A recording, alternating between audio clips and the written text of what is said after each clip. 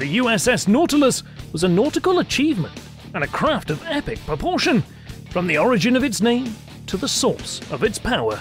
A first for the US Navy, as well as the world at large, the USS Nautilus was creation's first nuclear-powered submarine, and the kickstart to a long revolution of ship propulsion. Here are 8 reasons why the USS Nautilus changed ocean navigation forever.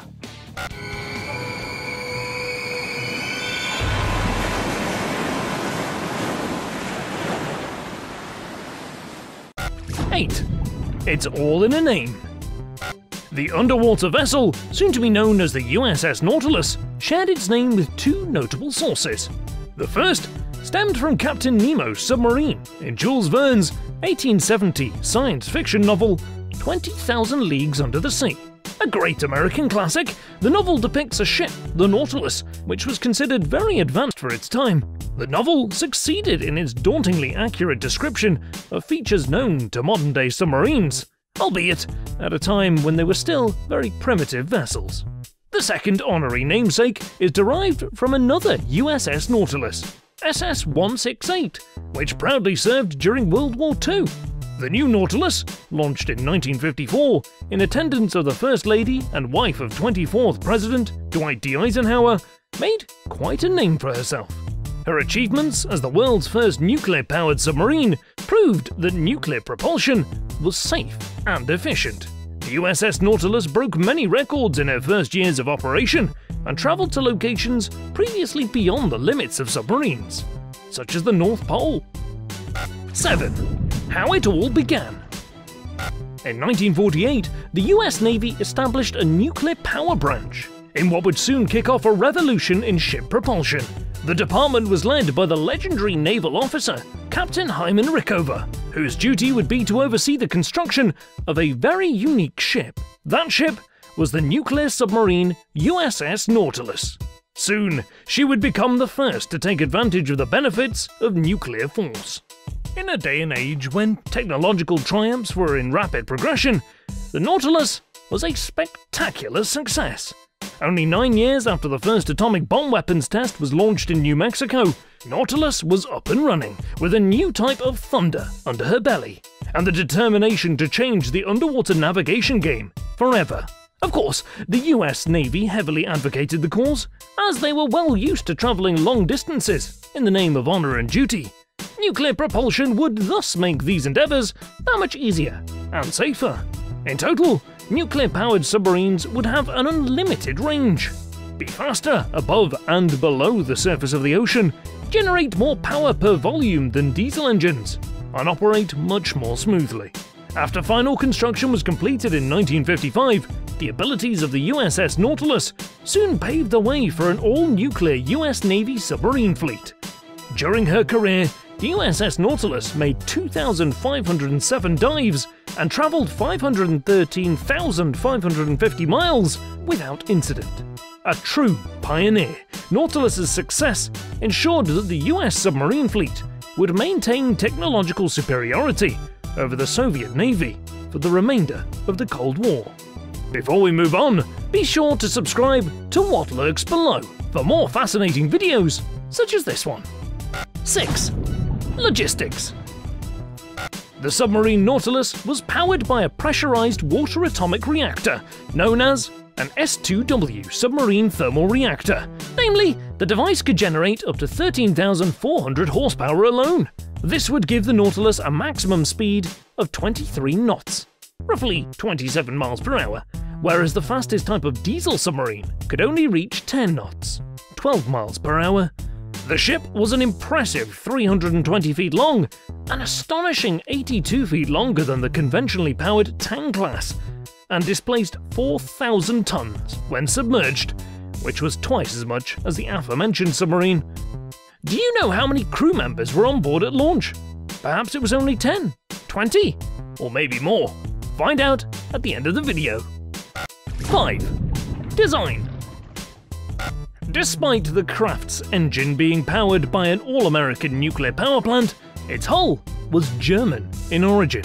The US had not yet invented the dominating teardrop-shaped vessel in use today, So the Nautilus was the same model of the German Type 21 U-boat, the most highly advanced design for use in war and the foundation of many intermediate post-war submarine designs, such as the Soviet Whiskey class and K-Porpoise class, the former designed in the early Cold War period and the former around the end of World War II. This model, coupled with nuclear power, gave the submarine a 5-knot advantage over the old-school powered Tang class. But there was also a compromise at play between surface and subsurface handling, which prevented the Nautilus from reaching the promised power of 30+ knot sustained speeds. Because the vessel was created only to prove the safety of nuclear power, she was never intended to hold armed weaponry. This decision was quickly reversed, however, and soon the Nautilus was given 6 533mm torpedo tubes built into the side of the bow, along with generous storage space for up to 26 torpedoes. The image pictured is through the periscope of the USS Nautilus on June 25, 1942, as it torpedoed a Japanese destroyer. 4.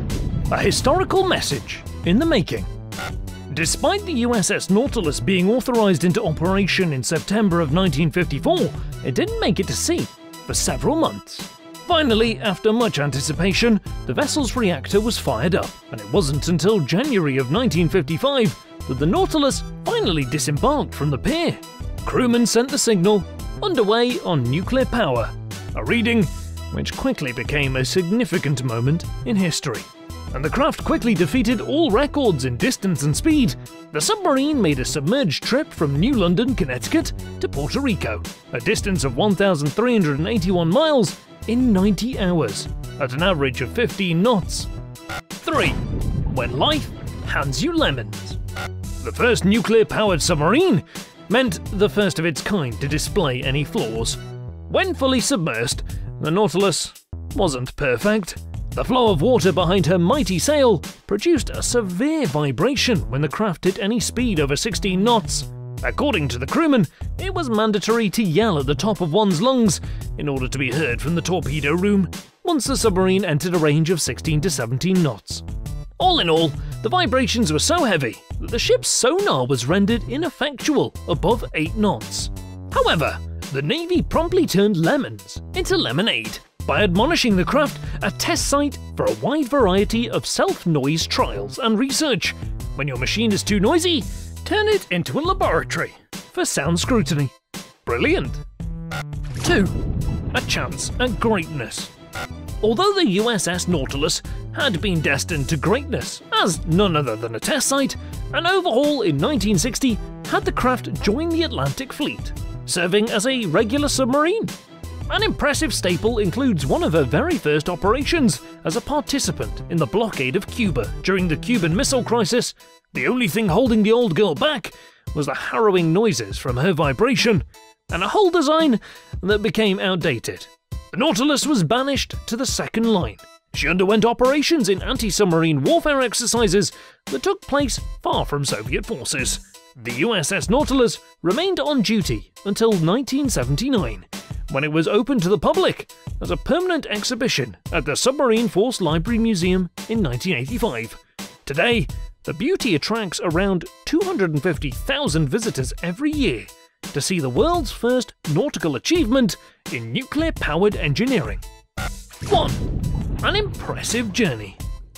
In 1958, moments after the Soviet Union launched Sputnik 1, the world's first artificial satellite to orbit the Earth, in 98 minutes, the US government lobbied for the first nuclear-powered submarine to reach the North Pole.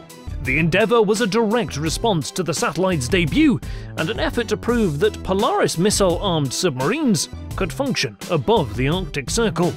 On July of 1958, the USS Nautilus became the first underwater craft to perform this feat, reaching the North Pole and surviving both above and below the ice. The vessel had travelled from Hawaii all the way to Greenland, which was deemed the most unusual voyage undertaken by any other ship to date. And finally, from our question earlier, upon launching, the USS Nautilus welcomed its first ever crew of 105 men. Thanks for watching, and be sure to subscribe to What Lurks Below.